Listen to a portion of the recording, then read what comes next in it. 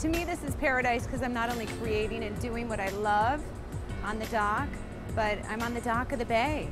You know, there's so much to look at. The boats going by, the dolphins playing.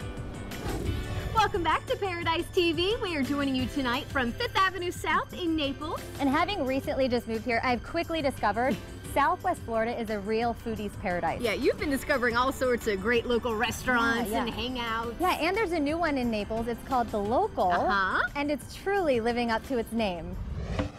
Welcome to The Local. It's a place where you can eat, drink, and of course, be local. A lot of people are coming in, they're tasting the food, they're really happy with everything, and they're saying thank you, you know, when they leave, because we're bringing something new to the table. Something new, but more importantly, something fresh. Here, the menu never quite stays the same. That's because the owner and the chef depend on the local farmers. Some of them are growing things specifically for us, and then some of them are heirloom varietals, which we're trying to figure out what to do with, which is always fun and gives the kitchen a challenge to be able to cook some of the things, but it also keeps things exciting for them as well, and they get to use their creativities.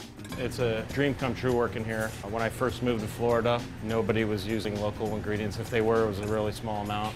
I know we live in the beautiful state of Florida. It's the Sunshine State, so really no reason why we can't be using local produce. Chef Richard says when you cook with local, fresh ingredients, it is a win-win for everybody. It makes my job a lot easier.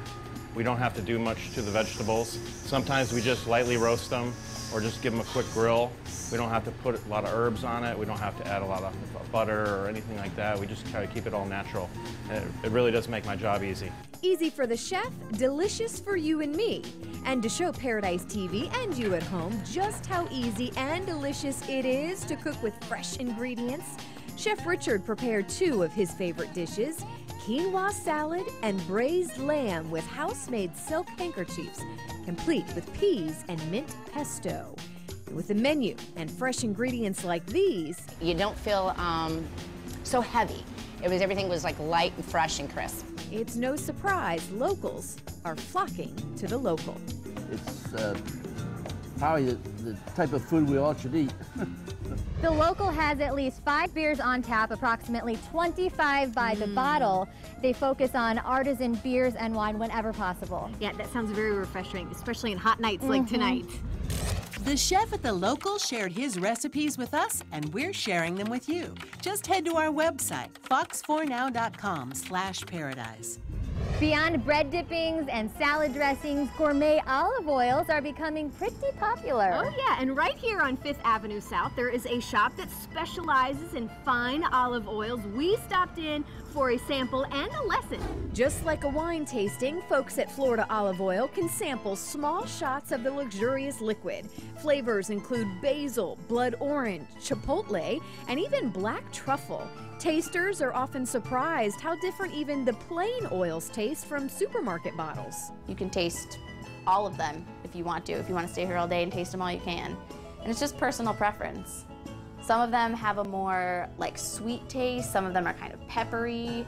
It's amazing how different they all taste too. And to accompany your olive oil, be sure to try gourmet balsamic vinegars and exotic tastes like chocolate, cinnamon pear, and cilantro garlic. I've actually tried the chocolate vinegar. It's really good. Sounds delicious. Next on Paradise TV. Creativity takes center stage. We're partying with local artists. But first, here are some upcoming events in Paradise.